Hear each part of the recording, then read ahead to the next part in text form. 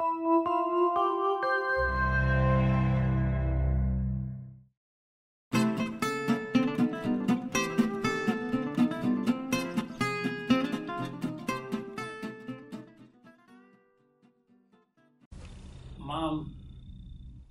would invite me to go to the Indian meetings in San Juan Capistrano. My dad never went.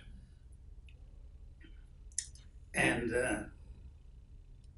it was the second meeting that I went to, I was elected as a second spokesman. Yeah.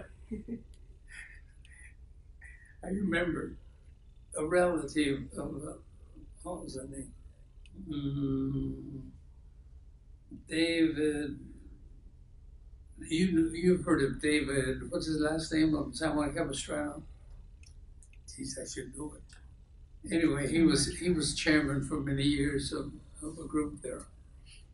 And his cousin or something was the chairman of the Juaneño band of Mission Indians when I was elected as a second spokesman.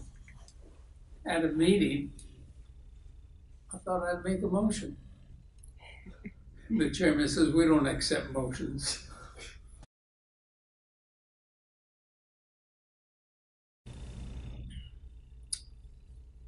It was a hard fought battle. We didn't win. They turned us down.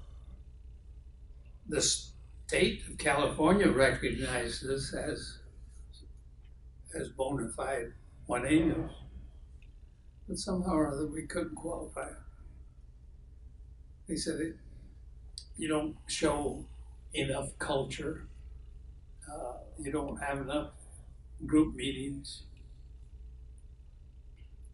And I said, well, you know, the state legislature, one of the first things they did was to put a bounty on the Indians of California. And I could just imagine any time an Indian found a barrel pointed at him, I'm not Indian, I'm Mexican, you know, please, please. So you have no rights in the court like we do now. You couldn't have a witness. An Indian could not have his witness. So it was a foregone conclusion he was going to be found guilty.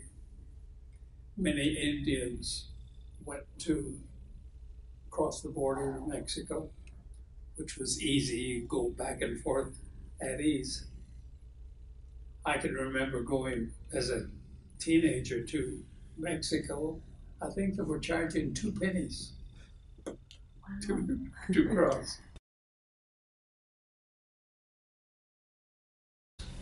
Basket weaving is one of the things that we have classes on, and they all take place there in San Juan Capistrano.